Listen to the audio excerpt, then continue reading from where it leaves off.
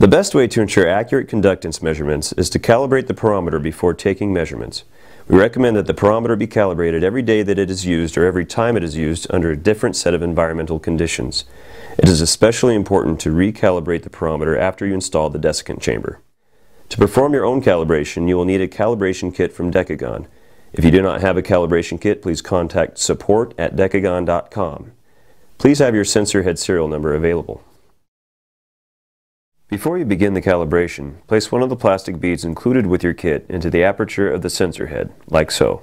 The bead will help mix the air in the chamber, expediting the equilibration process. Once the bead is inserted, close the sensor head clip. Keep the clip closed to prevent the bead from falling out. Check to make sure that desiccant has been loaded into the screw cap and that the cap is securely attached to the sensor head. To start calibration, select the Calibrate option on the Configuration Calibration submenu.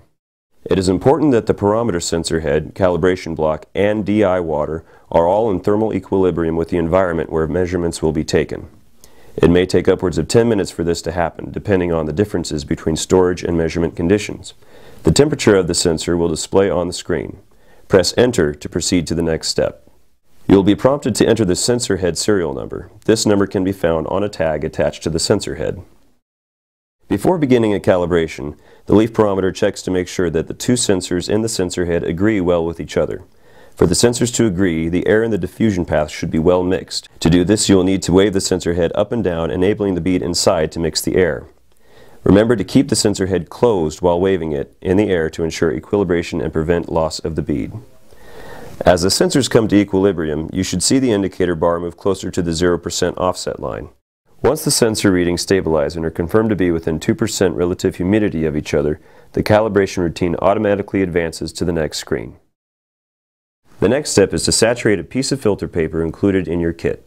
Use tweezers to pick up a disc of filter paper and then add 1 drop of deionized water to saturate it. Allow several seconds for the water to fully saturate the filter paper. The best method of ensuring proper wetness of the filter paper is to use the wet and flick method. The resulting paper should glisten, but there should be no drop of excess water clinging to the disc. After wetting the filter paper, lay it flat over the hole in the calibration plate on the side marked filter paper. Make sure the paper covers the entire hole and lays flat. Turn the calibration plate over and carefully examine the hole to make sure that no meniscus of excess water is present in the hole. If excess water is observed, remove the filter paper, dry the calibration plate, and repeat the wet and flick procedure with a more aggressive flick. With the moist filter paper in place, press Enter on the porometer control unit. You will be prompted to place the sensor head onto the calibration plate.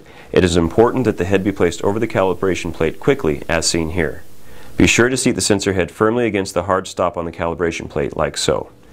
Once the sensor head is attached to the calibration plate, the leaf porometer will automatically sense the calibration plate and begin the first calibration measurement.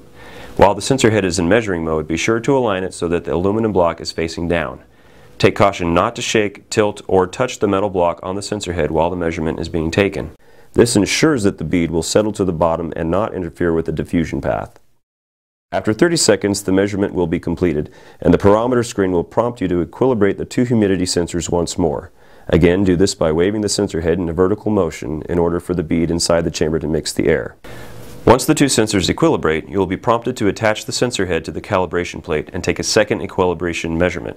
Again, do this part quickly to prevent the chamber from reading the ambient air. This process will be repeated until 3 consecutive measurements are all within 7.5% of each other.